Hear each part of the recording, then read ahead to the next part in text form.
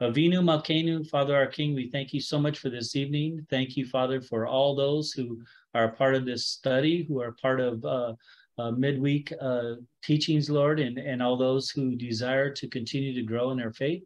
And Lord, I thank you, Father, for all those who are faithful in the midst at Beth Yeshua. We are just so grateful for everybody, Lord, that you have brought to us, and thank you for all that you're doing. Lord, we give you glory and praise as we study your word tonight. We thank you for this past week with the prophetic conference, Lord. We thank you for all that you're doing in individuals' lives. And we are so excited to see what you have in store for us. Hallelujah. Baruch atah Adonai Eloheinu melech haolam, asher kiddushanu b'mitzvotav v'tivanu la'asok b'ivrei Torah.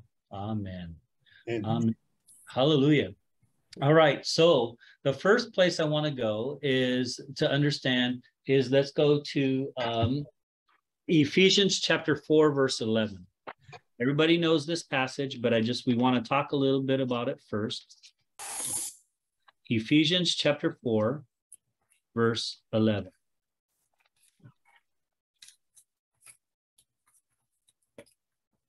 So this is what the office of an evangelist is, okay? Now, some people try to say, well, there's no such thing. There really is. It's like this. A mom has a pastoral heart, but is a mom called to be a pastor?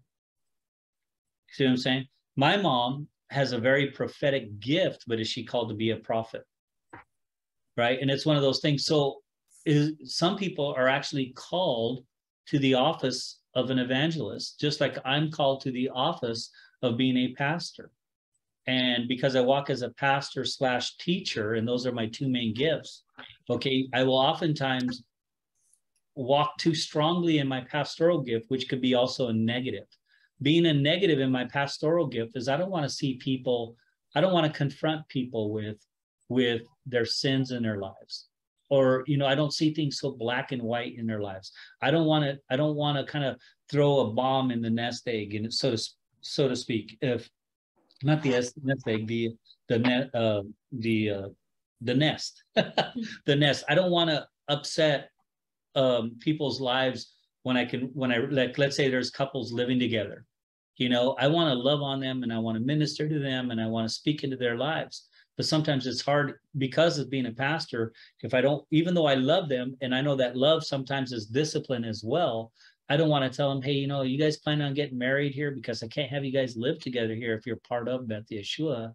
And if you call me to be your rabbi or your pastor, I really need to speak into this in your life and ask you to stop living together and step out of that. That's my pastoral heart. I don't want to kind of, hurt that. But my teaching spirit, my teaching gift comes out, and it's like, listen, we got to do this. And then also I have a very prophetic gift in my life as well. So the prophet wants to come out and say, hey, clean this act up and get the heart, you know what I mean? It's like, so we got to learn how to balance these things in our lives a lot of times. And so sometimes we have to recognize our strengths can at times be our weakness. And so we want to look at that.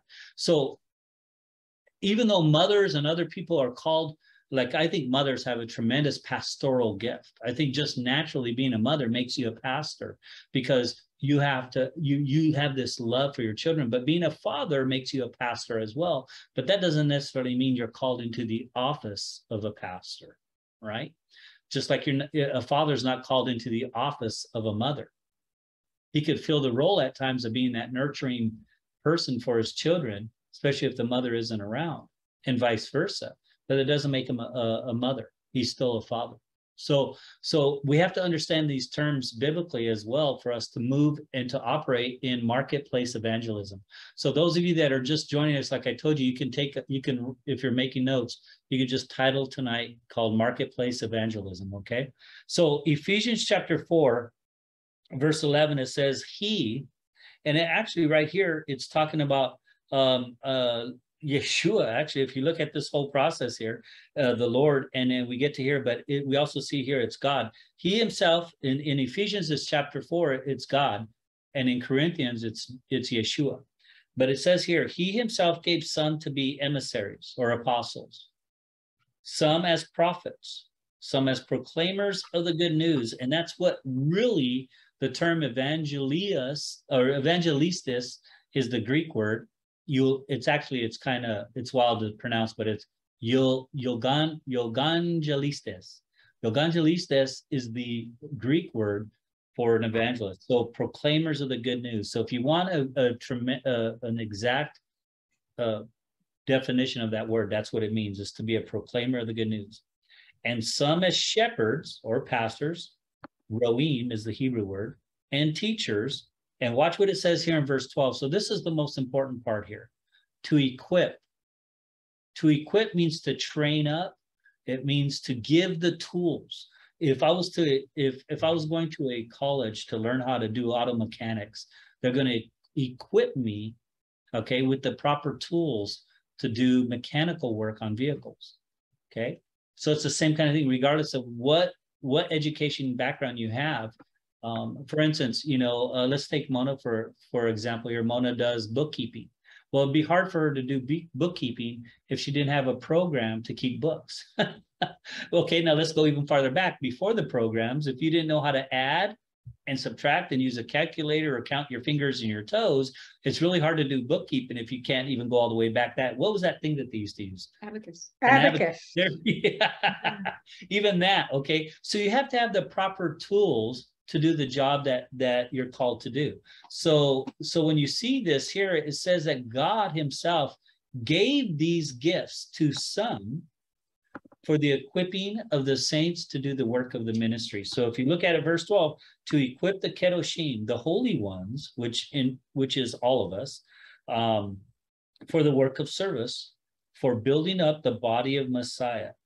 And it says, this will continue until we come to the unity of the faith and of the knowledge of the Ben Elohim, to mature adulthood, to the measure of the stature of Messiah's fullness. Okay, so this will continue on, and we obviously see evangelists in the book of Acts. We see it throughout that were far and beyond the apostles. There's some thought out there that apostles were at one point, and then the apostles ran out, and that gift is no longer there. I think that gift still operates through people. I think that gift still operates through the body of believers, for sure. Obviously, we only have 12 apostles that were the original apostles, the emissaries, but we definitely see people move in the gift of apostleship, and we definitely see the office of apostle operate within denominations and within the body of Messiah today all around. So there is still that office, I think, that is still out there. And we can get into an argument on that, on saying, well, whether or not it was just the 12 and then they had to appoint someone else. And they all had to be witnesses. That's what some people argue. They all had to be witnesses of Yeshua's death and resurrection and be part of his ministry to be called an apostle. That's all here and there. I mean, how's the saying go? Neither here nor there type of thing. The point that we're looking at tonight is evangelism and the office of evangelist. So this is obvious that throughout the scriptures, it has that in there, okay? And we're going to have some passages for that. But again, all of this, the pastor, the teacher, the prophet, the evangelist, and the apostle are all to equip the saints for the work of ministry, right? So that's what I want to do tonight, is to impart, to help equip you guys with ministry so that you guys can speak or proclaim the good news in the marketplace, because it's really, really important.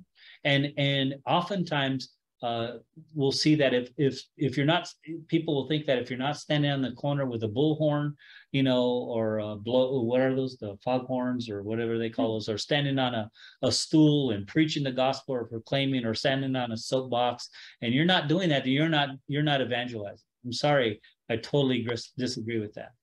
Because I share the gospel all the time, and I see people come to the faith a lot over my years of ministry, just simply by having a cigar with somebody, believe it or not. You guys all know I enjoy cigars, right? And I'll tell you, I can't tell you how many times I've sat across somebody, they ask me what I do, and I tell them I'm a rabbi. And they're like, whoa, really? But then I'm smoking a cigar with them. And they're like, wow, you don't seem too religious. I go, thank you.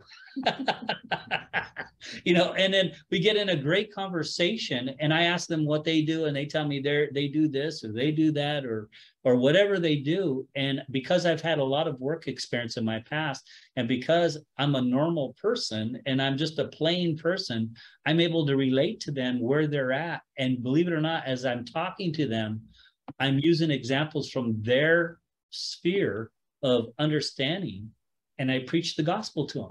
And it's really amazing how that happens so many times. Everywhere I go, that seems to happen, where God puts people in my path on purpose for me to proclaim the good news to them, but in a way that they totally understand. And I think that if we don't learn how to do that, and we think that it's just up to the evangelist and to the office of the evangelist, then we're not fully equipped on our work belt with what God's called us to do. God's called us to go out and make disciples. And if we have to understand that making those disciples with it comes from the prospect, or comes from the understanding that we make disciples of the saved and the unsaved, believe it or not. You spark up a friendship with somebody who's unsaved, and you start spending time with them, and you start talking with them, and they start seeing your life unfold before you. Believe me, they're watching you. So if you don't think that they're watching you, that's the first mistake. They're watching you. They're watching your life, and you're making a disciple just by your just by your actions, and by your movements, and by the things you do, and by the things you say. So it's really important to understand that whether you believe you're being watched or not, you are being watched. So mistake number one is, do not think that people are watching you.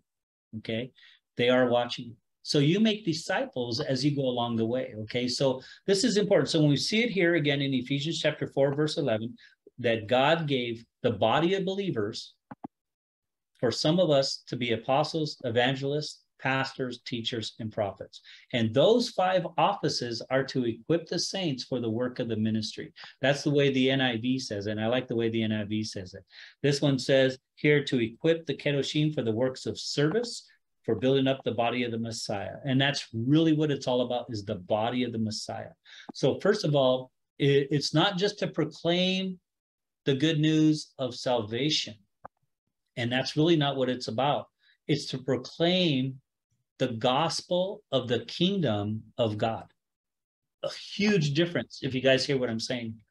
The church for thousands of years has preached the gospel of salvation.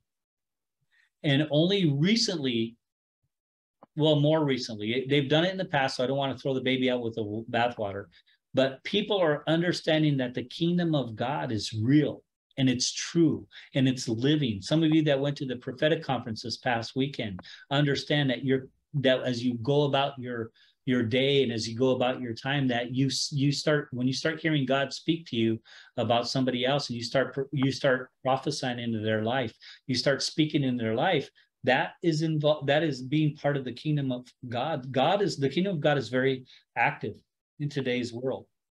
So we have to understand that there's 2 kingdoms out there.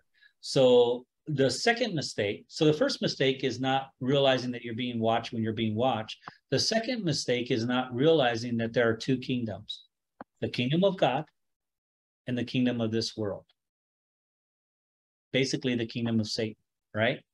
Okay, so the kingdom of God is anywhere in the scriptures where you hear the term the kingdom of God, the kingdom of heaven, and it talks about the kingdom of or it just says heaven is like this, or the kingdom of God is like this.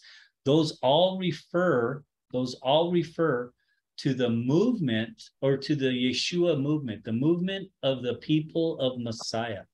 Okay, so it's a euphemism, it's a Hebraism, if we say it that way. Anytime you hear Yeshua says the kingdom of God is like such and such, what he's saying is the people that are part of my movement are going to be like this. The people of my movement are going to believe like this. The people of my movement are going to behave like this. The people of my movement are going to act like this. The people of my movement are going to do this, and so forth and so on, right? So anytime you read that in the scriptures, it's not just heaven. When he says the kingdom of heaven is like this, it's an idea here where what we're thinking is heaven up there. and somehow we're down in earth down here. That's not what he's saying. What he's saying here is the movement of Messiah and his people, his children, are going to behave like this and do such and such and such and such. That's really what it's talking about. So when you read the scriptures and you see that, that's something that you want to make note, okay? So when we proclaim the good news, it's not just the good news of salvation. Yes, salvation is part of it because we're taken from the kingdom of darkness and we're saved and put into the kingdom of light. But that kingdom of light is the same thing as the kingdom of heaven, the kingdom of God.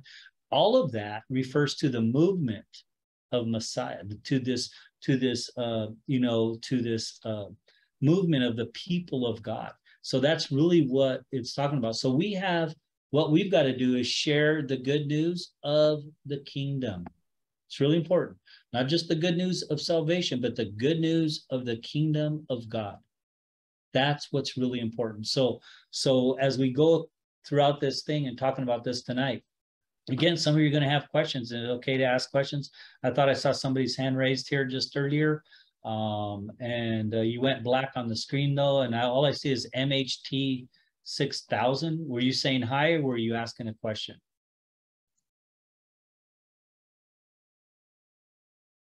Okay, so all right, so let me change views here. I'm gonna go to speaker view.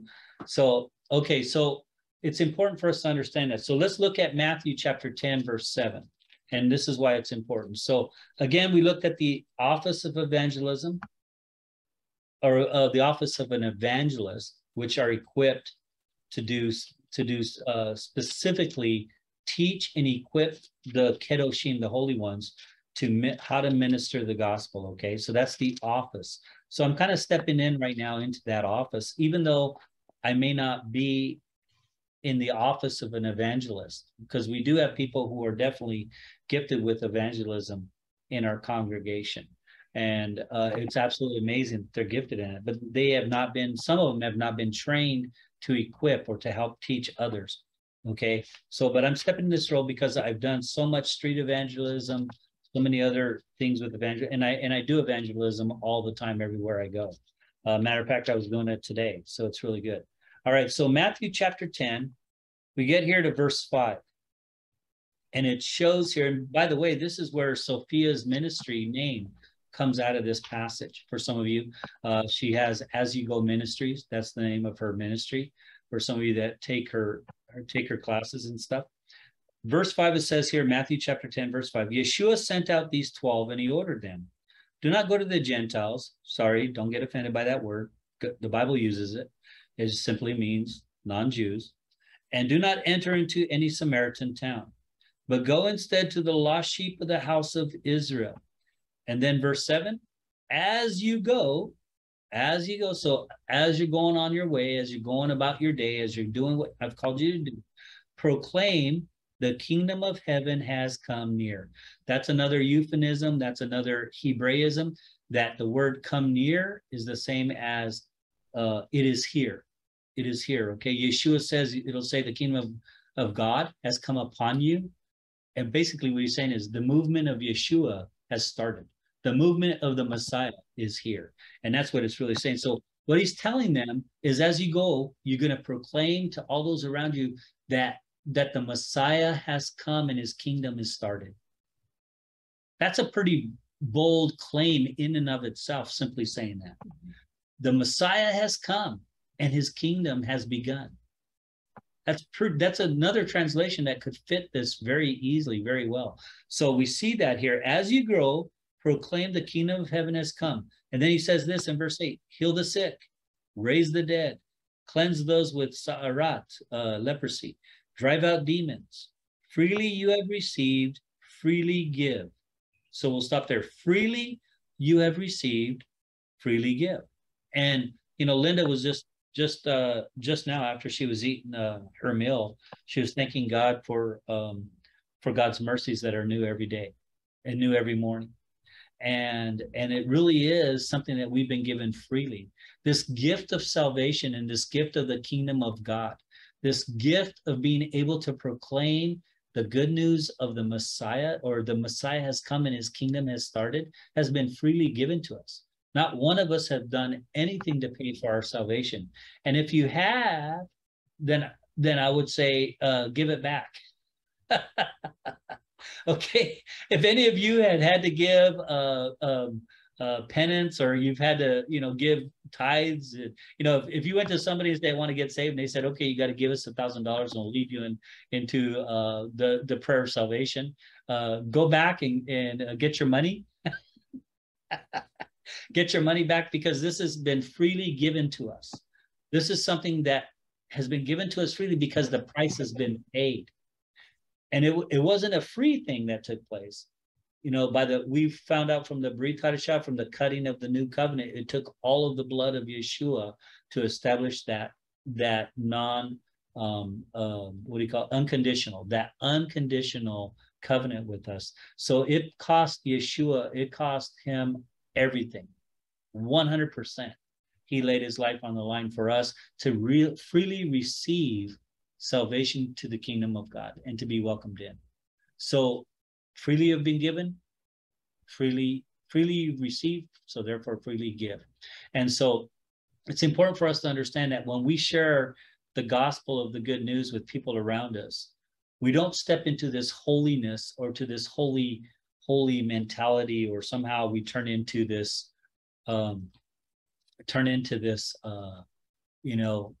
anointed preacher or pastor. Believe me, there's times where God's anointing comes upon everyone, and every single person I'm looking at on the screen here, and every person I know can become a tremendous orator and a tremendous speaker, somebody who's excellent at speaking the gospel, or just they receive courage to stand in front of somebody and they start speaking. But that isn't really what it's saying here. What it's saying is, as you go along your way. So as I send you out, Yeshua is saying, and he gave them all the authority to do it. He goes, heal the sick, raise the dead. I mean, like it's nothing. Look, it's nothing, because it's been freely given to you. So the first thing that we have to write down. So we've talked about two errors that we make. Number one, that even when people are always watching us. So never think that nobody's watching you. That's number one. The second error that we make is not just the kingdom of salvation that we preach. We actually preach the kingdom of God. And salvation is within that kingdom of God, in the sense that when you get saved, you are placed into the movement of the Messiah, and you are part of the family of the Messiah. Okay. But the first thing that we have to understand as we proclaim the good news is, I just lost my thought. Where was it? Were you following me good? Anybody following me good? I just lost my thought. We're talking about preaching, not just salvation, but the kingdom. But in that process is understand the first thing. Thank you. You got me back on track, Barry. Thank you so much. He's listening. At least one person is listening tonight. What Barry was reminding me of is that we've all been given authority. So write that down. Number one, we've all been given the authority of Yeshua. If you are saved and you are in the kingdom of God, you've been given the authority to proclaim the good news of the kingdom, because freely you have been given, so therefore freely you can give. So we are all given authority to proclaim the good news. You don't have to have, I can pull it out for you. You don't have to have an ordination certificate, a card, to prove that you're a pastor or an evangelist or a teacher or a prophet or a prophetess or whatever. You don't have to have a card with you. We've all been given that authority by the Holy Spirit and by God to proclaim the good news. Okay, that in itself is evangelion. Evangelion is the Greek, and then we have the lemma, the Greek root, which is euangelistes. I can't pronounce it quite right, but you take that Greek word, and that means to be proclaimed, to proclaim the good news. That's really what it means. Okay, so regardless of who you are, you've all been given the authority. So that's number one. Number two, you all have been commissioned by God to make disciples. You've all been commissioned that. I don't care who you are. Could I ask you for some large thing? Okay, so I don't care who we are. We've all been commissioned. So let's go to Matthew chapter 28. So you're in Matthew chapter 10. Go over to Matthew 28. And I'm reading up scriptures that are used quite often, but we have to understand that every one of us is really called to do marketplace evangelism. Okay. Matthew 28, and I will start at verse 16. And it says this: Now the 11 disciples went to the Galilee, to the mountain Yeshua had designated. When they saw him, they worshipped, but some wavered. And Yeshua came up to them and spoke to them, saying, all of authority, so all authority in heaven and on earth has been given to me. Go therefore and make disciples of all nations, immersing them in the name of the Father, the Son, and the Holy Spirit, teaching them to observe all that I commanded you. And remember, I am with you always, even to the end of the age. So verse 19, he says, go therefore. Go therefore. So it's the same as you go along the way, as you proclaim the good news. And here, go therefore and make disciples of all nations. I made a joke of this many years ago. Some friends of ours that hung around with each other, we came up with the 5 tools of discipleship. And you guys have heard me joke around about this, I think, from the pulpit a couple of times, especially if you've come to Beth Yeshua for at least a year. You may have heard me say this before. But we've all been given the 5 tools of discipleship. And now it's changed to pretty much two tools of discipleship. But back in the day, we used to say the 5 tools of discipleship are this: to have a Bible, a scripture promise, a piece of paper, a pencil, and enough money for 2 cups of coffee. That's all you really need for discipleship. Again, a Bible, a scripture promise, piece of paper, a pencil, and enough money for 2 cups of coffee. Okay, so today it could be down to 2, because my phone right here, this phone does everything, and it actually even has the money in it to pay for 2 cups of coffee if you want to do that route. I haven't done that route, but some people have. So all you really need is your Bible, or is your smartphone. Thank you. But so the 5 tools of discipleship are pretty much 2 tools of discipleship, because on your phone, you can look up a Bible. Any Bible translation you want, you can almost find on your Bible. If you're a part of the children of God and part of the kingdom of God, God's going to give you a scripture in your heart every single day. Just ask him for one. He'll show you. And if you're studying, you're reading, and something sticks out to you, take that passage with you throughout the day, because I'll tell you, you'll see it utilized throughout the day. And then obviously having enough money for 2 cups of coffee, except for coffee just doesn't cost $1 anymore, so you have to carry at least $10 with you, because they'll want a latte or a mocha or something. But all it takes is to do that and sit down with them and train them in the scriptures. And everyone is equipped to do this. Everyone has the authority to do this, and or that have been commissioned to do this. So if you think, well, I can't do this, I'm not a good speaker, well, yeah, you can.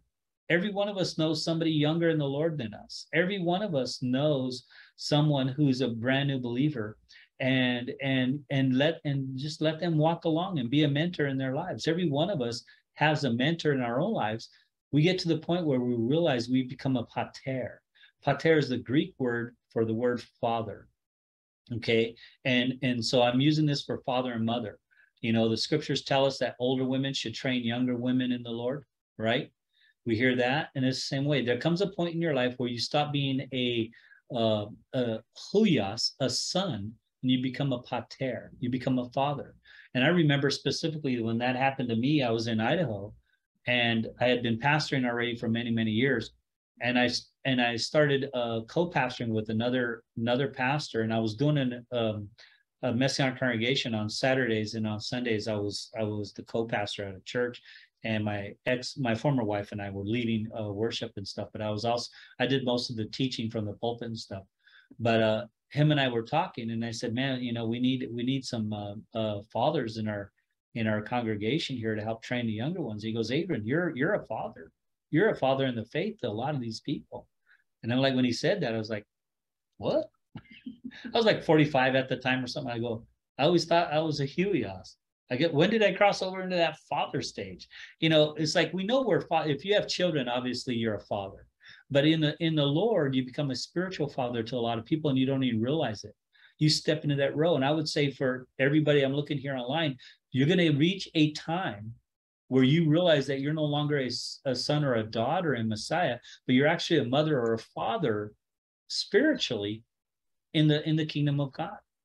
And it's important to recognize people that are younger than you in the Lord, and to help disciple them. And God may put somebody specifically on your heart. Okay, so we're all called to make disciples. Talmidim is the Hebrew word for that. Talmidim, where we get the word Talmid, which means student. You get the word today, the Talmud, which means to study or to be of a student of the Talmud. You have all that kind of stuff. So you have all those words, even though we don't do the Talmud. I'm just kind of explaining that to you guys. But we're all called to walk into that role of making disciples. Okay, so everybody is called to this office, not to this work of being an evangelist by proclaiming and preaching the good news, but not leaving it there. Not just the good news of salvation, but the good news of the kingdom of God. And those who you find interested in it, you're called to disciple. And that's what's beautiful about it. And believe it again, that before we move on to some more passages, let me say this: learning how to disciple unbelievers and believers. Okay, so this is really interesting. When you're discipling a believer, it's great because you can talk about scriptures. You can share a scriptural promise that the Lord gives you. You can share something that God is doing in your own life and how you're dealing with it and how you're walking through it and the failures that you're having, the successes you're having. It's okay to be that open with people that, as you're discipling. It's okay to talk about your failures. Some of you have heard some of my failures from the Bema, from up front. You guys have heard me share things up front that I'm not proud of. But I'm glad that I walked through those situations in my life, because they've opened up a door of ministry into other people's lives, and it's become a hope for other people in their lives.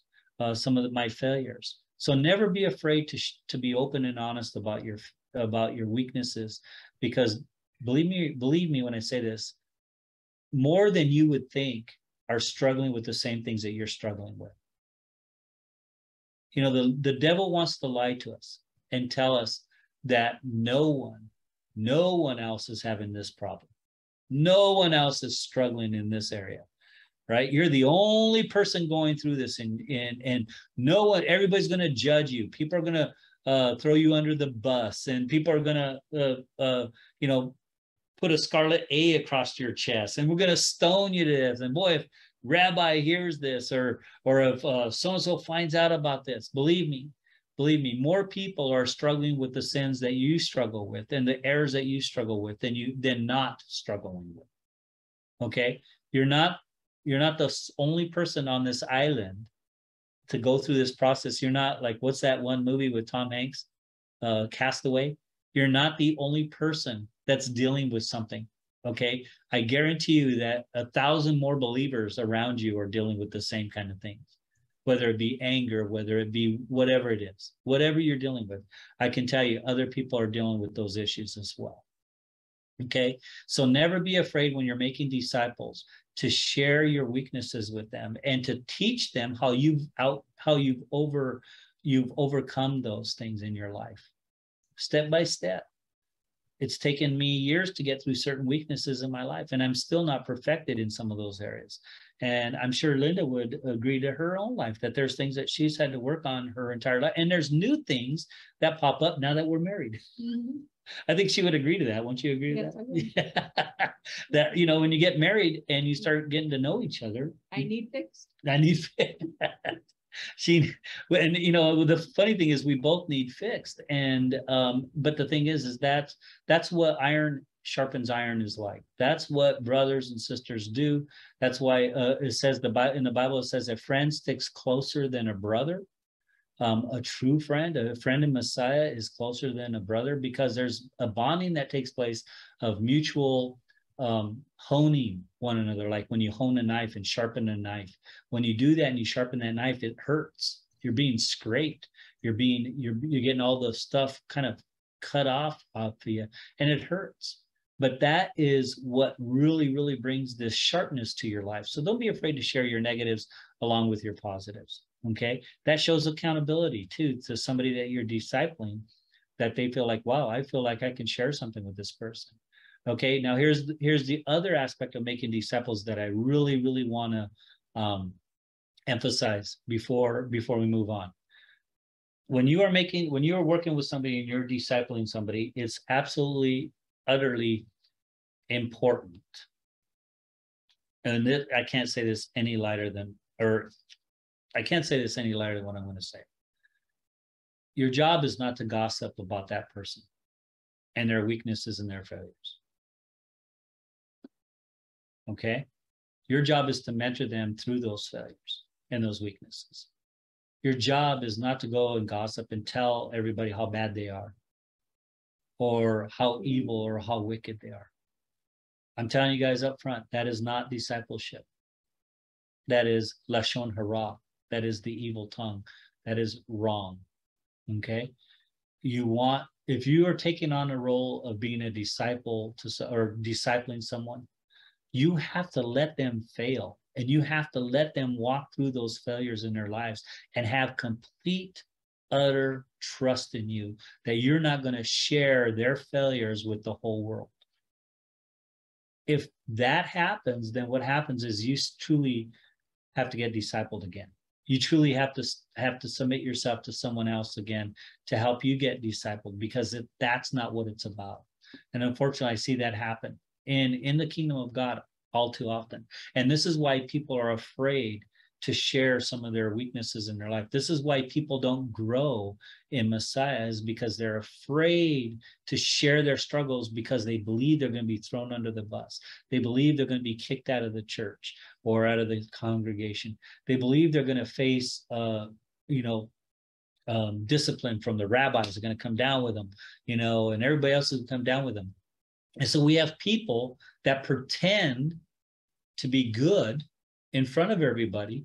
They come to services on Shabbat and pretend to be okay in their lives, but they're falling apart in areas, or their marriages are falling apart, or they're dealing with issues that they're afraid to bring forward because they're afraid of being kicked out. Now, granted, there are times when those things happen, and there are times when that needs to happen. But just because, let's say, some young man is struggling with pornography, doesn't mean we're going to kick them out of the congregation. We're going to work with that person as best as we can to get them through that process. But if you're a mentor in their lives, and let's say you find out that someone is struggling with pornography, and the first thing you do is go to the rabbis, then you're not truly discipling this person. Because then what you're doing is taking this person, and instead of discipling them, you're throwing that person onto the leadership or to the rabbis and say, you deal with that person. I don't want to go there. You deal with that person. But what you just did is took a confidence, even though you came to your rabbi, you took someone's confidence, somebody who confidentially shared into your life. You've taken that and you've brought it forth to a group of people that didn't need to hear it at this point, because sometimes the rabbis have to now step, when they hear that, they have to step in. And unfortunately, when they step in and this other person finds out, then what happens is like, well, how did you find out? I only shared it with so-and-so. Well, so-and-so came to us because they're concerned about you. It turns into this huge thing. Now, yes, we have to deal with sin, but every one of us have to deal with sin. And the person who just gossiped that to the leadership has to deal with that own sin there itself. So I can't say it enough, is that we're all commissioned to make disciples by Yeshua. All of us are commissioned to do this as we go. We've all been given the authority to proclaim the good news of the kingdom of God, but we have to do it in wisdom, in sincerity, in truth, and in love. We have to be people that are willing to get offended by someone else's sin, because Yeshua did. Did Yeshua tell the prostitute or the woman that found in adultery to leave his sight, or to leave? No. He looked at everybody and said, the one who has no sin, cast the first stone. Everybody dropped their rocks, walked away. And then he says, look around. Do you see your accusers? There's no one. And he goes, therefore, I don't accuse you too. He forgave her. And he says, now go and sin no more. And she became a faithful servant of his. right? We've all heard the story. We've all seen that. We see the lady at the well who was married, what, 7 times now? Or she was married, was it 7 times? And the man that she's living with now was not even her husband. And, you know, she's doing, you remember the lady at the well, the Samaritan at the well, the lady? I think And it was 5. It was 5, yeah, maybe 5. And he goes, and the one you're living with now isn't even your husband. Was Yeshua offended by her sin, or was he saying, let me embrace you and let me get you through this process? She turned around and brought the entire town almost to the kingdom of God. She became an evangelist to her entire community and got them out to hear the gospel preached from Yeshua, and the whole community came to faith. I mean, think about that for a minute. Talk about establishing a congregation in a community. You know, maybe we should go to the wells and look for what is it? People who are what's the word? No, polygamists. Maybe we should look for polygamists. but you see what I'm saying? You can't be offended by somebody's sin. You should never be shocked by somebody's sin, because we were dead in our sins and now we're alive in Messiah. And all too often, people get saved, they start walking on the forgiveness scale, and all of a sudden they think, before they realize it, they're up on this pedestal, or not even a pedestal, they're up on the top of a skyscraper, and anyone else who has sin in their lives, they're quick to throw them away, as if somehow they attain this on their own. But we don't obtain it on our own.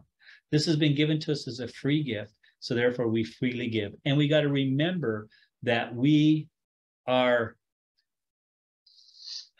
no better in just being a human being than most people around us. But we walk humbly before the Lord, knowing that our sins are there. We repent of our sins. We ask for forgiveness.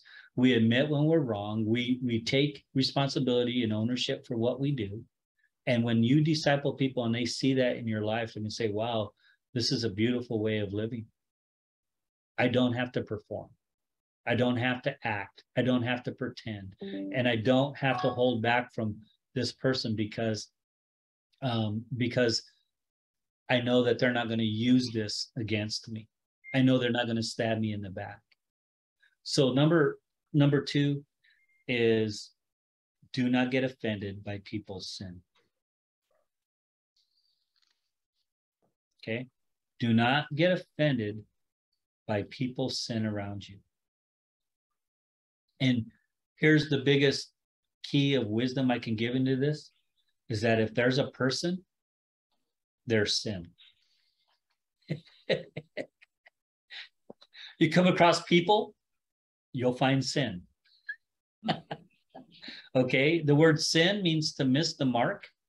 The Hebrew word is chata'a, or chata, which means to miss the mark. It's to sin, right? So when we sin, we miss the mark. It's like I'm a bow hunter. And so when I pull out that bow and I put that arrow on there and I shoot that arrow, when I shoot that arrow and I let it go, I'm shooting for the bullseye. But if you notice, there's typically not just a small little place for the arrow to go, but it's a bullseye. It really covers a huge portion. And if I hit a deer anywhere in an area like this, if I'm out hunting, and I'm gonna fatally injure that deer. I don't have to hit the red dot, the bullseye, to bring a fatal blow. I just have to do this. Well, sin is like this. Sin is where you miss that red dot and you go off. Okay, and you just go enough off. And believe me, if you're a person, you've committed sin. If you are a person, you will sin. The difference is that those that are in the kingdom of God have a mediator that stands before the Father for us, that we can go through. And Yeshua himself says in John chapter 14, verse 6, I am the way, the truth, and the life. No one comes to the Father but through me. You can't come to the Father any other way except for through Yeshua. Anything outside of Yeshua is missing the mark. It's sin. You can't get there by your own means. So number 1 is what? We've all been given authority to proclaim the good news.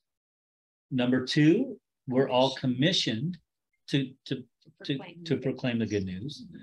Number 3, don't get offended by people's sin. Okay. And partly is because we know that, partly is because we all sin, right? And number 4, okay, number 4 here is You haven't said it yet. yeah, I'm getting ready to. Oh. You wrote down number 4. That's good. She was getting ready for it. Number 4 is, you guys ready for this? This is the biggest way to build disciples, is be real. Be real. Write that down, type that down, do whatever, take notes if you're taking notes. Be real. Most people can see through your lies, your phoniness, your hypocrisy. Most people can tell when you're just giving them a story. Not everybody, but most people. Somebody dear in my life that I love dearly in my life can sit there and tell me the grandest story. I mean, and make up, I mean, and I'm just looking at this person that I love. It's not Linda, by the way. Okay, just so you guys know. But we'll go on and on about something that they did, and I know it's complete BS. Or wait, I'm sorry, I'm on video. Oh, I was just being real, wasn't I? Okay, so complete poo-poo, okay, hitting a fan. Okay, so being real with people, and I think that's being authentic. So being authentic is really, really important. So you can write down the word real or authentic, but being sincere. When someone's talking with you, really listen. Really pay attention to what they're saying.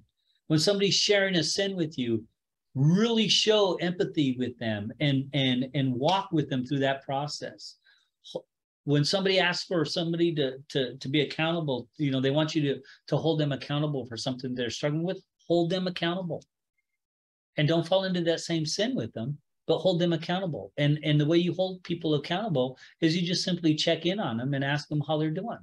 Hey, I was thinking about you today. I'll tell you, some of the best accountability partners in our lives or in our lives is you find people that you can be accountable with that are struggling with the same thing you're struggling with. So that way, when you're struggling with it, you start praying for other people. Okay, let's say you struggle with anger and you go to an anger management group and you meet somebody there that's a brother in the Lord that's struggling with anger. And you become good friends and you connect with good friends. When you start getting angry, start praying for them right away.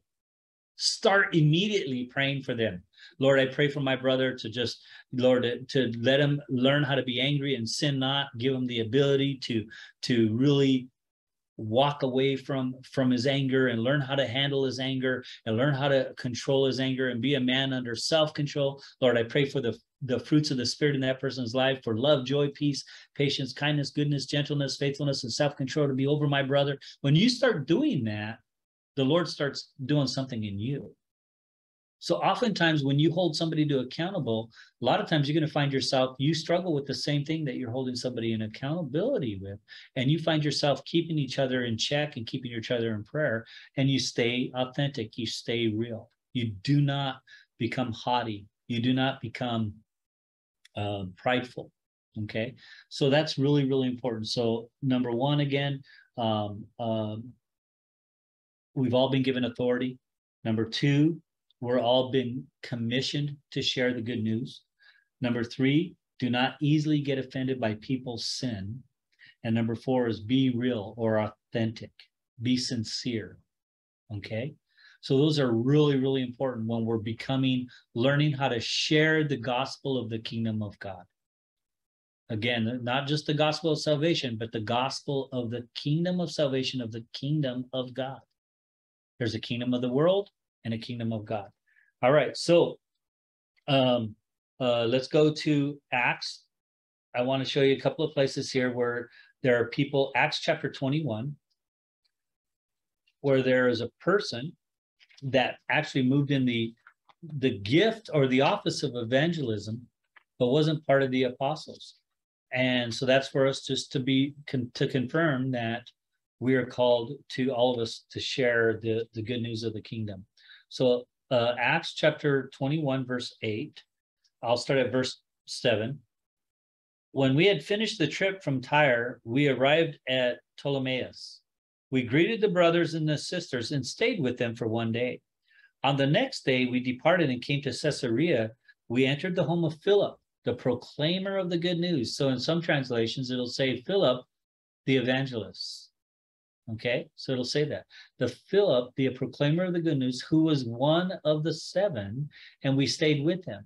Now, this man had 4 virgin daughters who prophesied. So we see here women moving in the prophetic here, right? So we see 4, believe it or not, they weren't married either. You can actually be a virgin and prophesy as well. Okay, and have the gift of prophecy. Okay, so that was a little joke for some of you. Some of you aren't laughing. Come on now, you should be laughing. This is good news of the kingdom of God. No, I'm just joking. So the thing is here we see two gifts operating right here, just in this small little thing. We see the gift of evangelism, or the proclaimer, or the office, not so much the office, but definitely the gift of evangelism, where this person was a proclaimer of the good news. And then he had daughters, 4 daughters, that prophesied. Pretty powerful there. So we see here that the proclaimer of the good news can be anyone. It's not an office. It can be just simply who you are. So let's talk a little bit here about, okay, well, actually, let's read a couple of other ones here. Go to 2 Timothy chapter 4, verse 5. 2 Timothy chapter 4, verse 5.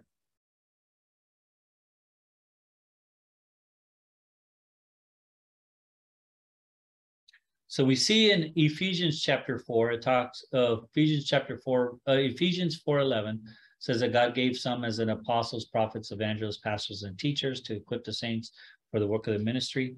And 2 Timothy chapter 3, verse 14, all the way through, we get to chapter 4.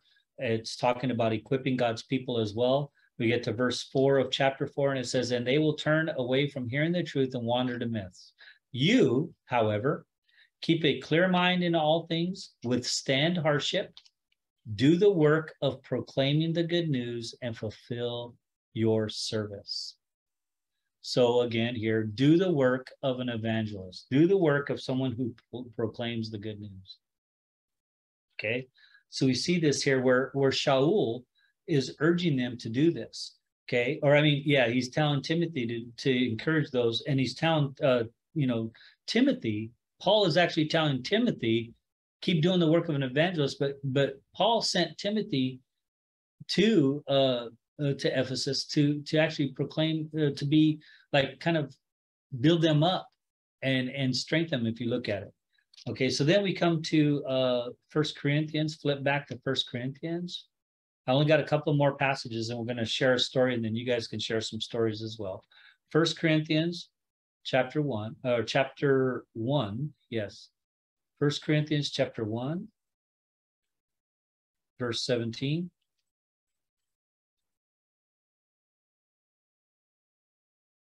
And this is Paul himself. Now, Shaul was an apostle, and like we said earlier, not all of the apostles were evangelists, but not all evangelists are apostles. But here, Shaul, we see here in verse 17, it says, for Messiah sent me not to immerse. So he didn't feel like he was sent to do baptism, but to proclaim the good news, not with cleverness of speech, so that the cross of Messiah would not be made of no effect. So we see here where Shaul was called to proclaim the gospel of the kingdom. Not necessarily to baptize, not necessarily to stick around, even though we know he stood around, he stayed in many communities and delivered not only the message, but helped train and equip them for works of service. But we see here where God is doing a beautiful work here. Okay, so we see that, and then I'm going to flip you over again to 1 Peter. Flip back to 1 Peter. 1 Peter. Somebody's mic is on. Can you everybody make sure you mute? There we go. Okay, 1 Peter chapter 3, verse 15.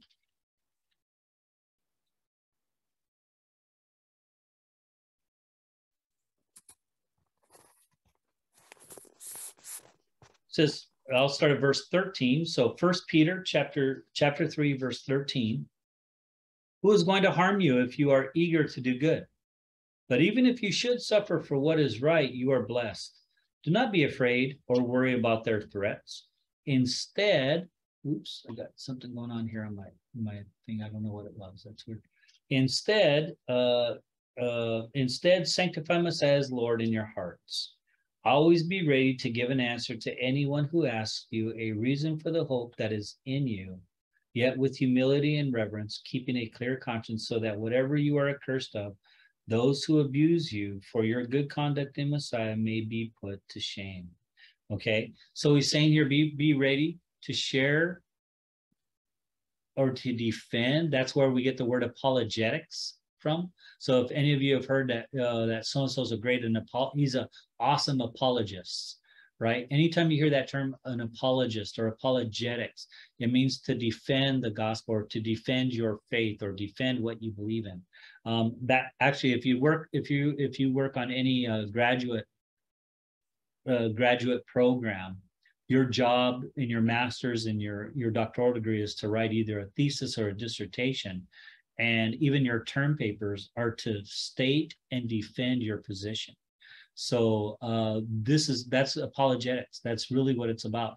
So not only do we study the scriptures to show ourselves approved, but we're ready to give an answer for what we believe when we're questioned and even when we suffer for our faith. Okay, so that right there in itself makes each and every one of us understand this important role that we have, that we've been commissioned to make disciples. We have to be ready to defend what we believe and to stand on that belief. Okay, so we do all that. So I'm just kind of looking at, there's a whole bunch more scriptures that I can bring up, but I wanted to share with you, okay, a couple of stories on marketplace evangelism. Okay, so Linda and I buying this new car. The two people we walk into the dealership happen to be two brand new, still wet behind the ear trainees, hadn't sold a car yet, right? They come walking out, and they're working together as a team, and they're trying to, I was sold on a vehicle right away. We didn't get the vehicle I wanted. We got a different vehicle, but the vehicle I wanted, I was sold on it right away. Linda's like, and to her, it's like money and debt. She's dying over it. She's like, no. And they kept buttering up to me. And I'm not the one you guys have to butter up to. It's Linda you got to butter up to, not me. I'm sold, man. I'm buying the vehicle, but I can't buy it unless she's on board. But anyhow, these two guys that come walking out are Jews. Okay. And one of them still goes to a shul. The other one they both had their bar mitzvah. We're driving around in the vehicle, and we're just test driving, and we're test driving forever. They even took us out to lunch. Yeah, they took us out to lunch, and we're talking, and we're doing the bracha there. Baruch atah Adonai Eloheinu melech haolam. We're sitting there, they're non-believing Jews, and we're sitting there, and just I'm sharing my faith, and we're talking about it. And I said, you guys might think we're crazy, but we're Messianic Jews. I believe that Yeshua's the Messiah. I don't hold to the rabbinical stuff. And they didn't either, which is funny because one of them kind of is Orthodox in a way, and then the other one had his bar mitzvah, and he hasn't really been to shul in a long time, services in a long time, or a congregation. So he hasn't done that. But we're sitting there just sharing our faith with them, and man, they just started opening up, didn't they? Mm-hmm. They just started talking about everything, ask questions, and we were bringing in Yeshua, and one of them absolutely understood some aspects of the New Testament. And you know what? Yeshua didn't offend them. Jesus, even the term Jesus didn't offend them. We're all told, be careful how you minister to Jews, and you got to say this, and you got to say that, and you got to say this, and you got to say that. And just being in the marketplace. Now, obviously, they're wanting to make a sale, so they have a motive. Or they have an agenda. I'm sorry. They have an agenda. But we sparked up such a good conversation with them that even when we left, and I said, guys, listen, we're not going to buy today. Thank you for letting us test drive, but Linda really needs to be on this 100%. And I said, you guys are buttering up to me, but you need to butter up to her, because she's the one who's going to make this decision. But in that whole time, we made a pretty good friendship with them. I mean, really, really seriously. I mean, like, so much so that Zach one of the guys that when we actually went back to buy, he had called me to see if I still wanted, if I was still interested in that trail. It was a Jeep Trailhawk, which was a gorgeous, brand new, gorgeous vehicle. Oh my gosh, you know. And I told Linda, even if we were billionaires, I'd still buy this Trailhawk. You know, I wouldn't buy a Lamborghini or something. I'd buy the Trail because it's just an awesome vehicle. And I love something that's practical. Going hunting, pulling a camper trailer. I like something practical. But anyhow, we just, and Zach stayed with me, and he still hadn't sold anything, and Linda and I were concerned because he's been working there for a couple of weeks now, and he's like on the verge of, you know, it's like he's got to make money, or they tell him he can't work there or something. And we're like, man, maybe we should just buy a vehicle for him so that he doesn't go broke. And so we were talking, and I go, well, do you have anything that's used that's actually under 40,000 miles and that's good? And so he got back to me, and he sent a picture of it, and I looked at it, and I said, okay. He goes, you guys sure you don't want the Trailhawk? I go, hey, listen, Zach, that's too much money, and we can afford something. I mean, we can afford it, but it was like, we don't want to go so heavily in debt and all that kind of stuff. I said, but I said, we'll take a look at this other vehicle. And I said, we almost feel bad for you, man. We need to buy something so that you could, so you don't get fired. And I said, you know, you're a Jew, you know, I'm a Jew. We gotta protect each other, you know. And we had a really good conversation. I had a lot of fun. He's a good kid. He's a good kid. And then he opens up and starts talking about battling Crohn's disease that he's had. He's lost a lot of weight. He's been dealing with a lot of stuff. And when I came in, and you know, when we went in to go buy it, I told him, I go, man, we feel so bad we have to buy for you. That he goes, well, you know, I actually sold my first vehicle yesterday. I go, yeah, but when you talked to me, you hadn't. He goes, no. He goes, my first vehicle was yesterday. I said, so this is your second vehicle? He goes, yeah. I go, Mazel Tov. We're high-fiving, and, you know, we're all doing all kinds of stuff. And he's been real thorough, and he allowed me to get into my vehicle a couple of times. And I went there today to get something. I left some credit cards in the Jeep, and they actually found them and, called me up so I can go pick them up. Hold on a second. But I just want to tell you is that just being real, being authentic with this person, inviting him to shul. We invited him to, you know, I said, hey, we'll buy from you if you come to services at least once. I said, you're going to think we're Meshugana, but come at least once. He goes, okay, I'll come. I go, no, don't say it. You're going to come. He goes, yeah, I'll come. And he knows where we live, and he lives close by. So he lives actually close to our shul. Or to our congregation. So just being real and authentic and joking around and talking, their guards were down big time. And we were able to share the gospel, and we were able to share why Yeshua is the Messiah and why we believe he's the Messiah. And they were excited to see that Linda, not being Jewish, was, you know, knows the prayers and knows the blessings, and seeing this, and it was exciting. We talked about guns, and we talked about all kinds of things. I just wanted to add that you are the aroma of life to him, because he wants to learn golf from you. Oh, and he also wants to learn golf. Future contact. Yeah. Yeah. And because we were talking about golf too, and I said, I'm a golf teaching pro, and he goes, seriously? I go, yeah, I'd love to teach you golf. I said, my first lesson will be free, you know? And that's marketplace evangelism. You're willing to sacrifice part of your life. You're willing to sacrifice part of your business. You're willing to sacrifice things in your life. Not only, I mean, what's really cool is I'm not just doing this to win him over and to place him in the kingdom of God. That is huge, and that is important. But I want him to know that he's not alone in this pursuit of life that we, you know, this thing that we call life. He's not alone in his Crohn's disease. He's not alone in struggling to make money at work, and that there are people out there that really do care and are concerned. And he's a great guy. And then actually, when we went back to clean out my car, I was totally honest with what was going on with my Jeep. We ended up being on I think the dealership went under. They didn't realize they went under, because when they were working on my car, it initially started where I took my Jeep in because the air conditioning hadn't been working, and I took it in to get it fixed. And they gave me like $2,100 just to fix the air conditioner. There were some other things that were wrong. And I said, okay, I said, we need it fixed. I mean, I'm just dying in the car. I mean, I was sweating like a mad dog driving down the road and everything else. I said, yeah, we need it fixed. And then they were trying to sell us a vehicle. Well, the sales department didn't communicate with the mechanical or the repair department, the service department. They didn't communicate back and forth. And when we were making the deal on this used vehicle, I said, I'll take this used, or I mean, the way it is now, or if we fix it, then you need to give us such and such. I said, we're prepared to get it fixed and then give it to you guys at a certain rate, or you can give us the money for what it is right now. And they didn't talk with the service department, but I guess they found a few other problems, and they had already put like 12 hours of work into it and all this kind of stuff. So I got a great deal on, we not only got a good deal on the Jeep that we bought, but I got a good deal on my vehicle as is, sold to them as now, the way it was, and it was all torn apart.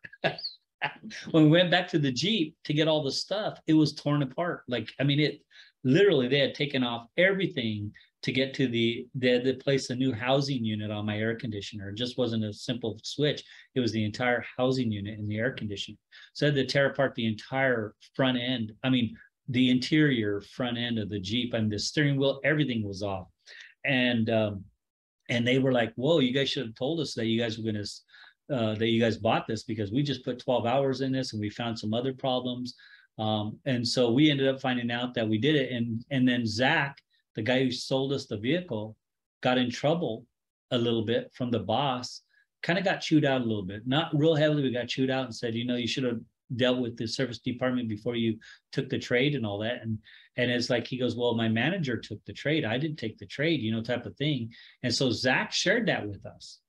And so you see what I'm saying is that he wouldn't have shared that with us if we had not sparked up a friendship with him and had good communication with them and really showed ourselves to be authentic. That's really what marketplace evangelism is like. People want to see real, and I won't use this term, but I will use this term. They want to see authentic Christianity, okay? Or we can say authentic messianic Judaism, or authentic God, if that's a better term. Okay, they want to see God authentically in your life.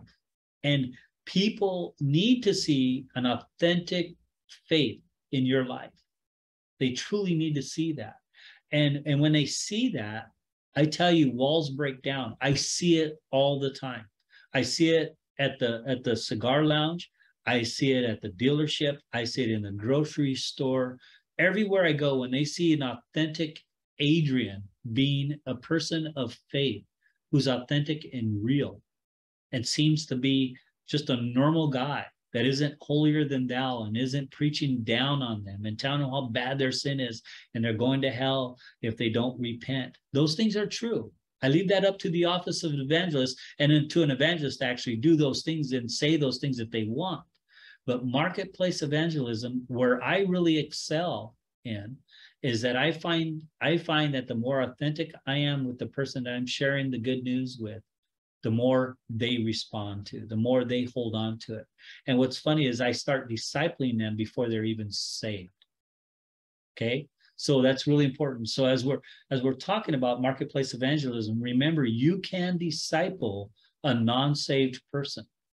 These two Jewish people, like this other guy, Eugene, he ended up leaving.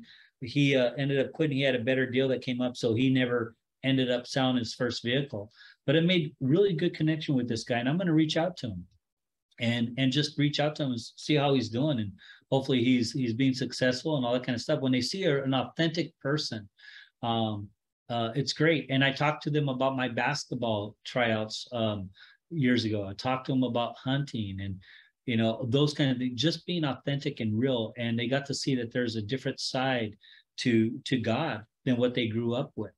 And that's really what marketplace evangelism is all about. We're all called to do it. And it's learning how to walk in discernment. So that's the fifth thing that you can write down there, is walk in discernment. Walk in discernment. And let me show you how it works a little bit. Because they were Jews and they had their bar mitzvah and they were sports, you know, they liked sports, and Eugene played football and all this kind of stuff. Because we were talking about those things, I utilized those aspects to bring about the good news. And Yeshua did it all the time. He comes across somebody that is, that's paralyzed, and he says, hey, do you want to get healed? You guys have seen Chosen, right? You've seen the one where the guy by the water, by the pool of Siloam, where the first one in got healed, and this one guy was getting pushed off away every time he was trying to get into the pool to get healing. He never made it, and yet Yeshua brought healing to him, right? And the beautiful thing is that you talk with people where they're at. That's what you have to do in marketplace evangelism.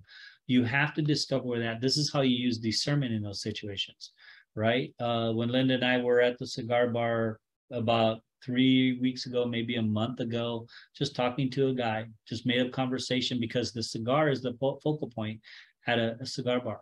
If you're there, they don't care what your background is financially. They don't care if you're rich or you're poor, if you're black or you're white, or if you're Asian, it doesn't matter. The cigar is the focal point. And it's amazing how there's a camaraderie and a brotherhood. Like, it's almost like bikers. If you're on a bike and you see other bikers, you kind of wave at each other. As you're going by on the bike, you throw your left arm out and you kind of wave at each other. There's a camaraderie that comes just by being a biker. The same kind of thing happens with guys who smoke cigars. They don't care your background. But what happens is you start sparking a conversation with them, and they start bringing up their life. And because I've been involved in so many different things, and I was a professional driver. I was a professional driver from, what do you call it? By doing a valet, taxi, what do you call it? Limousine driver, all those kinds of things for a lot of years. This one guy that we sparked a conversation up with owns a high dollar taxi service or limousine service. And I'll tell you, we talked about each other about that. And then I incorporated the gospel into that.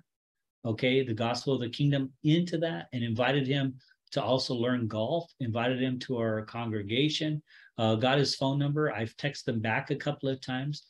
And he really wants to take golf lessons, but he's also curious about faith, because he went into it and says, let me ask you a little bit about your faith, about your religion. And he started asking questions.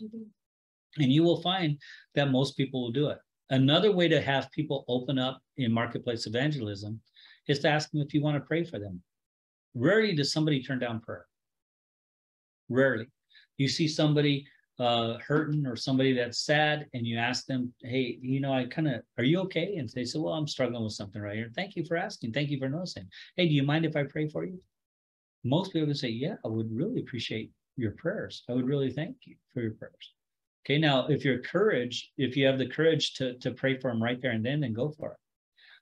I shared with you guys years ago, before I came on as the assistant rabbi, and I flew down just to speak. And I think it was in August of 2019. No, it could have been 2020. I flew down to speak here at Beth Yeshua. And on Friday, I was at the hotel, and I thought, I'm going to go down to the beach and just kind of rest and just pray and kind of just seek the Lord. And so I drove down to the beach, and I parked by Las Olas, the parking lot there at Las Olas there in Fort Lauderdale, where you park in that parking lot right along the beach. Then you have the Las Olas beachfront walk right there. I parked in that parking lot, or I went in that parking lot to park. And then I was sitting there thinking, man, I'm really hungry. Should I go get something to eat? Should I not get something to eat? And when I was there, right next to me was this young lady, and I noticed in a car next to me. And I just kind of looked over at her, I was like, oh, wow, cute person, whatever. And I'm sitting here like this, and I thought, I think I'm going to go eat. So I drove out, went out of the parking lot, went up Las Olas, looked for some place to eat. And I thought, well, I can't afford that. I can't afford that.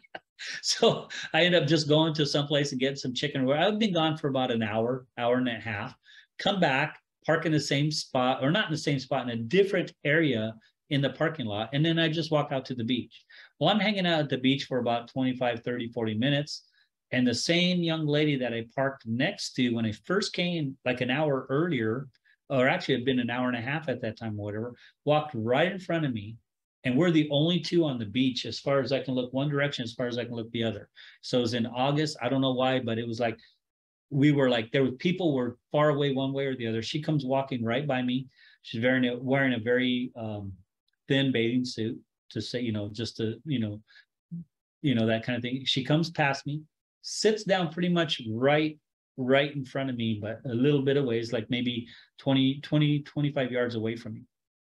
And I'm just sitting there, and at first I'm praying, I'm just talking to the Lord, and all that kind of thing. And she walks by me, and it was really hard this is before we got married. This was really hard not to notice how beautiful she was. She was young and beautiful and everything like that. And then the Lord looked, he said, I want you to look at her. And I'm saying, but Lord, I don't want to look at her. I'll look like a pervert. But I'm sitting there going, okay. So I'm look over at her, and then her head was down between her. So she was sitting on, with her knees up, and she had her hands down, and her head was down. And I was looking over at her, and she was like in tears, and she looked totally upset about something. I don't know what was going on, but she looked totally upset about something. And so he says, I want you to pray for her. So I started praying for her. And then the Lord spoke to my spirit and said, I want you to talk to her and tell her how much I love her and that I see her. The scripture, I'm the God who sees. He says, you tell her that I see her and that I love her. I'm thinking, Lord, I'm going to look like this old pervert trying to pick up this young lady, who's wearing a G-string. This is not good. I go, this is really bad. And I'm struggling with that. I don't want to talk to her, and I didn't want to come up to her and do all that kind of stuff. But the Holy Spirit kept checking on me, but I kept praying for her and kept praying for her. And I thought, okay, I'm trying to build up the courage to go talk to her, because it's not easy to do these things, especially when the Lord is leading you into this situation. It's not easy to share with somebody. If the Lord's putting it on your heart and you're the only person around, and she's the only person around, the Holy Spirit's speaking to you. So I got up and started getting all my stuff ready. And I didn't really want to go walk over to her and start talking to her, because I didn't know how to, hi, can I talk to you? I didn't know how to start the conversation. And, but as I was grabbing my stuff and everything like that and getting ready to walk over to her, I stand up and I turn around, and she's like right next to me, because there was a trail to go back to the cars, and she had got up. I didn't see her get up. She started walking right towards me, and we were like right there. And I said, hi. And she goes, hi. I go, excuse me. And she looks at me, and I go, can I ask you something? Or can I talk to you? And she just looks at me. I go, I noticed that you look pretty upset about something. And I said, I feel like the Lord wants to tell you that he sees you and that he loves you. And she's looking at me, and she starts crying. Just starts crying. And I didn't know what to do at that point. I was like, it's like, do I pray for her? What do I do? She just cried. And I told her, I said, I'm here in town actually visiting, and I flew down. I'm speaking at a congregation this weekend. And I said, I'm a pastor. I didn't want to tell her I'm a rabbi, because she wasn't Jewish, but you could tell that she probably would have not understood. So I just said, I'm a pastor. I'm a Messianic rabbi. I did say that actually. So I said, would you like to sit down and talk? And she's just looking at me. She goes, no. She goes, but thank you. I mean, what you just said right there was really big.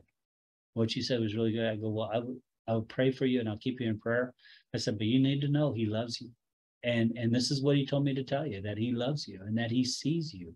He sees you right where you're at. And I said, don't give up hope.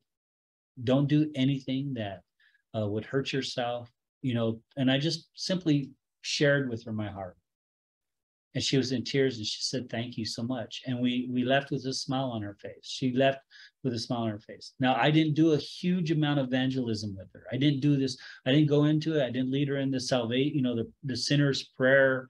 I didn't lead her in any of that stuff. I simply did what the Lord asked me to do. And I have to trust that the Holy Spirit continued to do the work that he was going to do. And that the person who is going to lead this person to the Lord, or maybe this person already is in the kingdom of God, and they're already saved, and they just needed to hear that God loves them and he sees them where they're at. So those are a couple of stories that's marketplace evangelism. That's having the tools and being ready to just share your faith, being equipped with wisdom, with what was the last thing? Discernment, having the 5 tools of discipleship, which now, like I said, is only 2 tools, right? Your phone and enough money for 2 cups of coffee. I'm telling you, I can't tell you how many things will open up in your life if you're looking for that.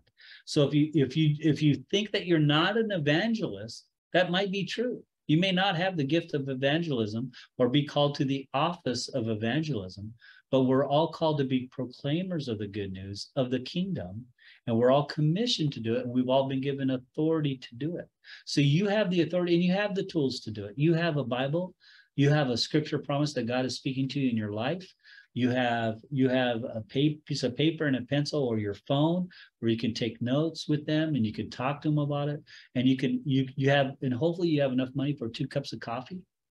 And then you get to share God's good news with somebody who truly needs it. And it may simply be something as simple as that happened with me, with that lady on the beach. It may be that simple of a thing where you just simply say, God sees you and he wants to know that he loves you. See that? Okay.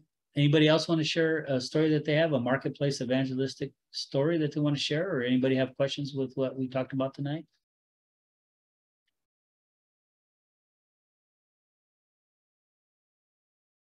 Go ahead. Is Jacob, you got your hand raised? Yeah, I don't have a story, but I have a revelation that I had this past week, and I think it may be helpful if that's okay. Yeah. So I was reading the Bible, and I was reading about the Passover when he gave the disciples the wine and the bread, and I had this revelation. I was like, hold up. I was like Home Alone. I was like, whoa. I was like, there are 12 disciples. I was like, there are 12 disciples. And then I went, in the Brit Hadashah, it says that I will write the Torah on their hearts, and I'll make a new covenant with the tribe or the house of Israel and the house of Judah. 12 tribes, 12 people, 1 room, new covenant. They're all Jewish. He's Jewish. And I was like, the whole thing is Jewish. Yeah. Amen. Amen. That's awesome. That's awesome. Well, let me give you guys one tool also to speak to Jews specifically. Before Marcel, before I answer you guys, you have your hand raised. Thank you, Jacob. That's really encouraging. That's awesome. And that revelation is great. And see, that right there will equip you to minister to Jewish people right there and then. You know what I'm saying? It's like, listen, guys, these aren't coincidences. This thing just doesn't happen. The Holy Spirit is truly orchestrating this thing. But one way that you can evangelize Jewish people, and let me just say how you can just share your faith with Jewish people, is first of all, ask them. And this is the most important thing that I have found when I minister to Jewish people. I have led Jewish people to the Lord, and typically it goes to this realm. I don't start sharing the gospel with them. I don't start, telling them that Jesus is Messiah and all this kind of stuff. I say to them, I say this specifically: what is your calling as a Jew? As a Jewish person, what has God called you to do in your life? And they have no clue. The majority of Jewish people you talk to will not have a clue of what you're talking about. And I tell them, I go from there, and because they'll say, well, I mean, I was a doctor, I was a lawyer, I was, a seamstress, I did this, I did that, I was a secretary, whatever it is. But I'll say, but as the Jewish people, as you being called part of the chosen people and being part of that chosen people of God, what is your calling in your life? And they really don't know. And I say, your calling is to be a light unto the nations. Your calling above everything else is to become the very presence of the light of God to the nations on how we love and we serve him. And I said, and if you look at all the Torah and you look at everything in the Torah, it points to the Messiah. And only in the Messiah can you truly fulfill the calling that God has placed on you as a chosen person to be a light unto the nations. And they're like, wow. I've never looked at it that way. Believe me, guys, I've shared this with lots of Jewish people, and I've shared it with Orthodox Jewish people. I've shared it with the lady down the road that owns the Judaica here on University that's really close with us. And I was sharing this with her. And I tell you, when they understand that they have a greater calling than just to be Jewish, or to follow the Torah, or to do what the Talmud says, or what the rabbis say, and they realize that they have a specific calling by God to bring the light to the nations, to bring the Messiah to the nations, because all of the Torah points to the Messiah. He's the goal of the Messiah, or I mean, he's the goal of the Torah. They start questioning their life, their existence. They start saying, wow, you mean I'm part of this bigger picture? Because most Jews say, you know, God doesn't want to be bothered with me. Most Jews are going to say, he doesn't want nothing to do with me. I mean, he's too busy. You hear that from the Jewish people all the time. He's just too busy. Why would he care about me? And then that opens up a flurry of Tanakh scriptures in the Tanakh, in the Psalms, and in the Proverbs, that God cares for each and every one of us. He's fashioned us and formed us in the womb, that he's loved, you're the apple of his eye, that you're all these things, but you have a great calling in your life. And that great calling in your life is to be a light to the nations. Okay, Marcel, you guys have your hands raised. Go ahead. That's one way to start evangelizing with the Jewish people, first and foremost, is really, if you start talking to them about their calling, okay, you'll see that fences will break down. You'll see that walls will fall down. Go ahead. Go ahead, Mary. Unmute you got to unmute first, though.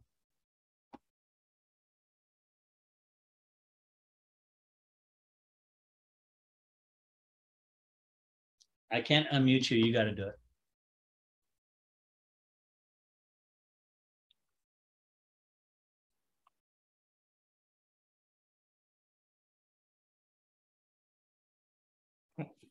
There you go.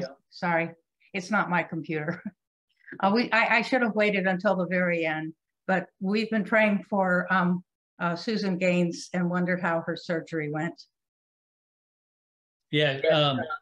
When I talked earlier, go ahead and mute yourself again, because we have the echo. When I talked to Peter, he said that she went through the surgery really well. He's expecting her to come home today. Haven't heard back from him yet to see whether or not she made it home. But I'll probably call him after we get done here to see how things are going. But she was doing really well, and he was arriving around 10:30-ish or so at the hospital to be with her, and expecting to take her home. So we had Jackie and Rabbi Barsky were there with them, keeping and just praying and being a part of all that. So we have all that. Okay. So yeah, thank you for asking. But Susan Gaines is doing really well. Okay. All right. Anybody else have a question? Or Linda? I have a comment. Okay. This is something from what you said at the beginning, where the kingdom of God is real and it's the people of my movement, of God's movement. Yeah. It made me think of the kingdom of God in Daniel's vision of the statue. You had all these kingdoms represented, and then there was a rock not formed by human hands that came and smashed the foot that was made of iron and clay, Right. and then became a bigger kingdom than all of those other amazing kingdoms. Yeah. And we're part of that. We're part of that kingdom, that movement of God, when we walk out his will. Amen. Amen. That's excellent. That's a great prophetic word of how big the movement has gone. You know, Yeshua says from the time of Yohanan the baptizer, you know, until now, the kingdom of God will suffer violence. And it says that the violent will take it by force. That passage has been mistranslated many times over. But really what he's talking about is that it's going to burst forth in such a way, like it's shepherd language, that the kingdom of God is going to burst forth like the sheep wanting to get out of the pen early in the morning, where the shepherd lays across the sheep pen, the gate. And when he stands up and gets out of the way, the sheep just run out. They just take off and are running into the pastures and running down in the stream, and it's taking off, and it's like they can't be stopped. They're all like piling up behind the shepherd, and then the shepherd steps to the side, and they do that. That passage that you see, that the kingdom of God will suffer violent and the violent will take it by force, it's an idiom that simply means that the kingdom of God is going to grow in such a way it cannot be stopped. Just like the sheep who want to break out of the pen in the morning to go to the waters and the green pastures, that the shepherd will stand, will lead the way, but also move out of the way to allow the sheep to go forward. And so then he's their front guard and he's their rear guard. Right.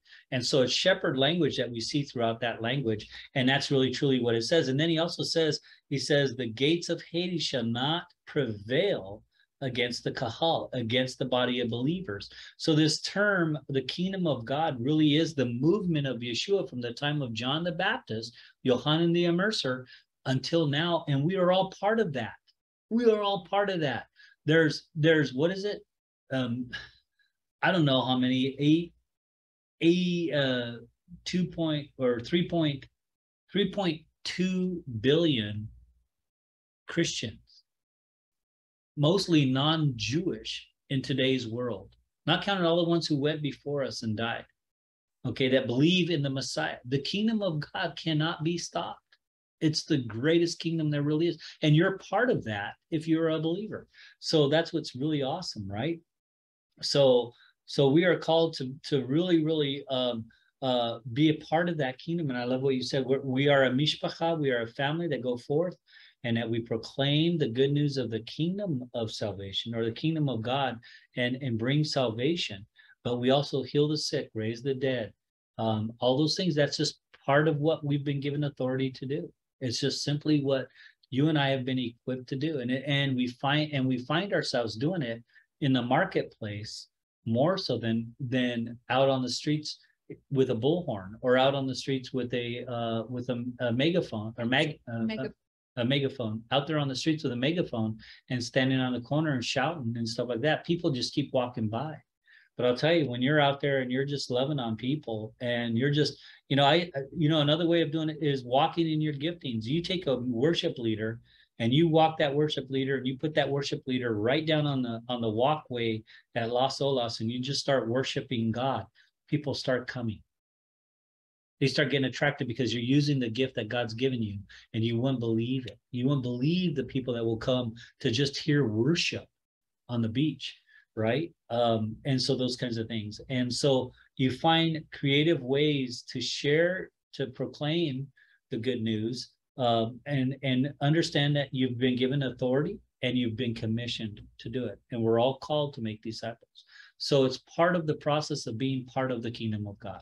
It's like if you were called into Amway sales and you are an Amway salesperson, if you start selling, Herbalife products, you're not really an Amway salesman. You're an Herbalife salesman, right? So the reality is if you're in the kingdom of God, your calling is to proclaim the good news of the kingdom, because that's what you're called to do. It's just part of who we are. Okay, so any other questions? I know that some people checked out because it's getting late, and I saw that Sunny already checked out. But any other questions? Or a statement or anything you want to share? All right, well, let's close in prayer. We are praying for you guys all. I love the fact that you guys are all on here tonight, and hopefully you guys gleaned. Did you guys all glean something tonight? Did you all capture some good news? Amen. Or some good tips and stuff like that. Don't forget the 5 tools of discipleship, which are now just 2 tools. Okay, but always carry those with you. You will always have an opportunity if you look for it every day. And the best way to start ministering to Jewish people more than anything else is talking to them about their calling. And what does the Torah call you as a Jew to do? And I'll tell you, they struggle with that because they have no idea. They're not told that. And when they find out that they're called to walk with God in such a way that they become a light unto the nations, it's really hard for them to understand it, because they haven't seen themselves as the light of the nations. If anything, they've seen themselves as the scapegoat for all the sins of the world, and they've been thrown under the bus by the nations. Choose somebody else. You choose somebody else. But that's part of the calling, is to be that light. And it's not when you shine God's light into the world, they don't like it. Okay. But they need to understand it's done through Yeshua. It's done through the kingdom of God. And you'll get there. You'll get to that point. And it will open up the door for them to start asking questions. And then they'll ask you, the last story I have real quick, and we'll close in prayer, is when I was a member of the Jackson Hole Jewish community in Jackson Hole, there was an older man that was there, and he did his bar mitzvah like when he was 80 years old or 78 years old. He had never had a bar mitzvah, and I always wanted to get one. His parents were atheists and all this kind of stuff, and he had really started walking really strongly. And this is a non-messianic congregation, but he was on his dying bed, and he started getting really old, and he couldn't do what he wanted to do, and he was kind of home-ridden. And they were calling up people in the Jackson Hole Jewish community to go visit him. And the secretary, or the executive secretary, called me up and said, Adrian, would you be willing to go visit David? And I said, sure, I'd be glad to go see David. I'd be glad to go see him. Well, I didn't know David very well, but I called him up and showed up at his place and visited and had some tea with him and coffee. And we were just talking. Well, this guy, I didn't think this guy knew that I was Messianic, because other people knew I was Messianic. And the leaders of the shul of Jackson Hole Jewish community knew I'm Messianic, but I didn't think David knew I was Messianic. And he was sitting there with me. He goes, can I ask you a question, an honest question? I said, sure. He says, do you think Jesus, and he used Jesus, he didn't say Yeshua. He goes, do you think Jesus believed that he was the Messiah? I know that we call him not we. He goes, I know that people call him the Messiah and people worship him as the Messiah. But do you think that Jesus himself believed he was the Messiah? And I said, absolutely. Absolutely. He goes, really? And I shared with him. He says, yeah. He says, I am the way, the truth, and the life. No one comes to the Father but through me. So that's what Jesus said. And I said, and Jesus either had to be, and I used, what's his name? C.S. Lewis's thing. He had to either be a liar, a lunatic, or he had to be Lord. And I told him, if he can't just be a good rabbi, he can't just be a good Jew because of the things that he said. And I got to share with this guy this. On his, pretty much he died like 2 weeks later or something like that. But this was the dying question that he had inside of him. I mean, he could have been thinking of anything else, but the thing he wanted to know for sure above everything else is if Jesus himself believed he was the Messiah. I said, absolutely. And when I said it without some people, I said it without a lack of any conviction whatsoever. I was completely convicted in saying that Yeshua absolutely believed that he was the Messiah. And when I said that, that was enough for him. That's what he needed to hear. And I expect to see him in heaven, because he was already pondering those questions and doing that. I wish I could have led him in prayer and led him to the Lord right there and then. It just, the opportunity didn't seem right for me to do it. And maybe I missed an opportunity and I repented of that later. Whether I did or not, I'll never know. But the thing is that I believe that we will see him because he already had those questions pondering in his heart. So I just want to encourage you guys. Sometimes you may say one word and you don't think that that was enough. You never think it's enough.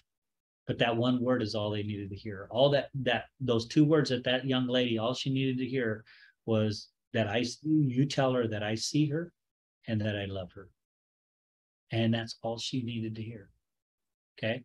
So Lord, I just thank you for this evening. Thank you for the people that are here tonight. I pray, Lord, that you will give courage and strength and the ability to really share the good news of the kingdom of God with those that they work with and those that they come across in the marketplace, Lord.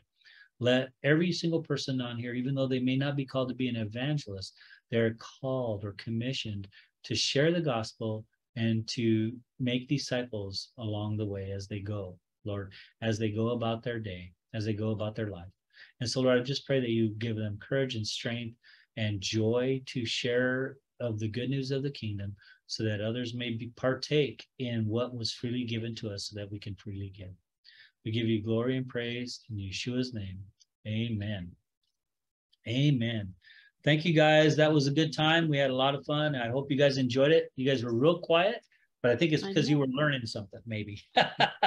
Rabbi. We've gathered to worship here in the house of the risen Son.